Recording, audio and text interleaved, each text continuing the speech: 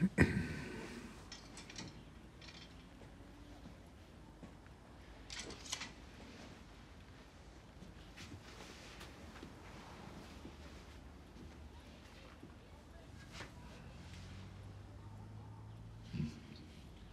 don't know what to say to them.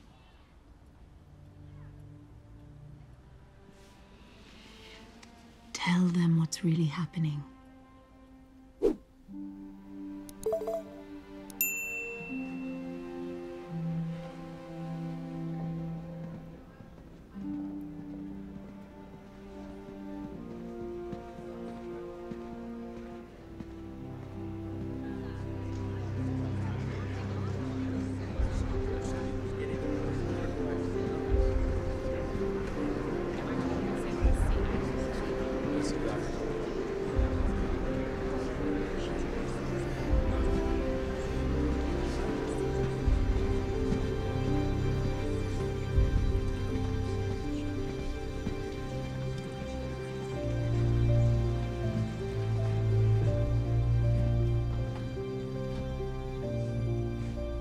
Hello.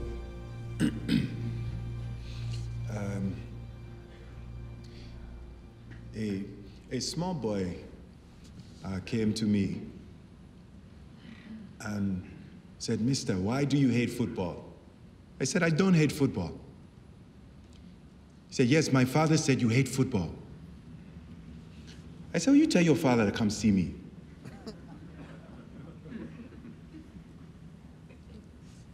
My wife watches the games, and she will scream, and she would jump. She startles me a lot. But through her eyes, I can see the beauty and the grace, the power. I said to her that I wished I'd never met Mike Webster.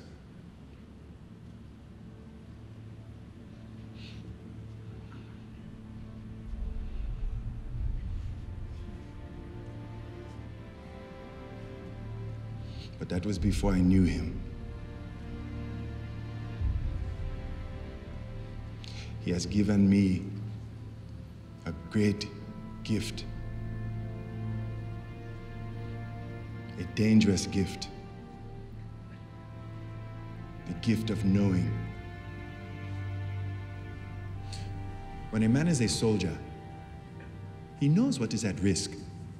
He may be injured or even killed.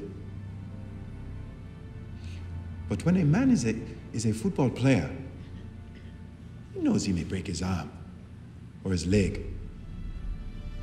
He does not know that he can lose his mind, his family, his money, his life. They have to know.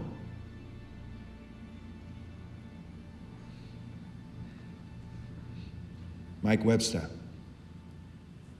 Justin Strelzik, Terry Long, Andre Waters, Dave Duasan. By dying, they speak for the living.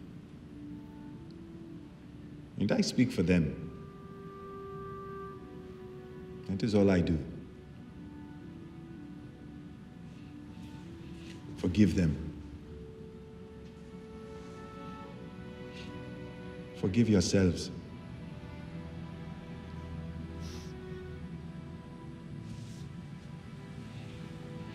Be at peace.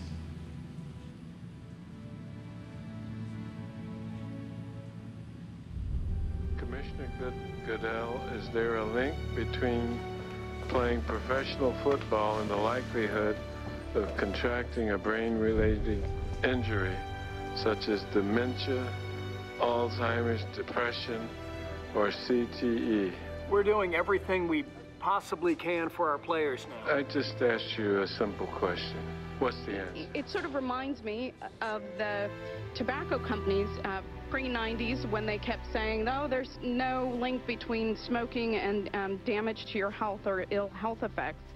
And they were forced to admit that that was incorrect through a spate of litigation in the 1990s. And my question to you is, wouldn't the league... We have heard from the NFL time and time again. You're always studying, you're always trying, you're hopeful. I want to know, what are you doing in the negotiations that are going on now to deal with this problem and other problems related to the injuries that football players obtain and its impact on their health? You did all this. I know my time is drawing to a close, but let me just say this to Mr. Goodell and everybody who's here today, that I think it's time for the Congress of the